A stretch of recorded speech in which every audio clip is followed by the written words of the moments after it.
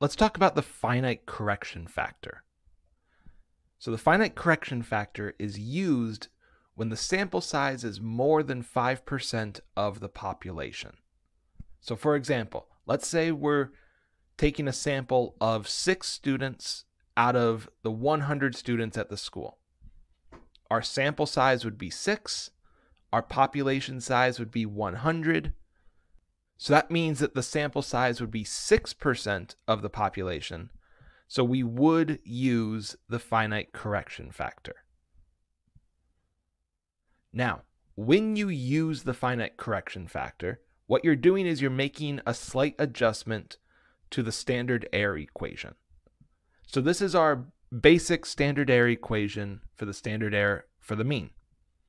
We take our population standard deviation, divide it by the square root of our sample size.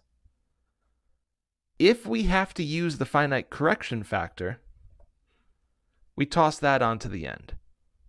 So big N is your population size. That would be 100 from our example from earlier. Little n is still our sample size, so that would be 6.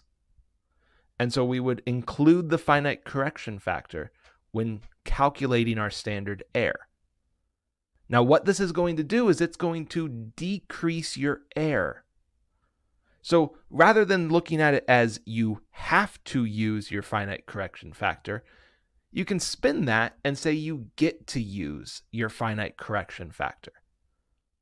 It will include a little bit of extra work, but you are lowering your standard error because we took a large enough sample.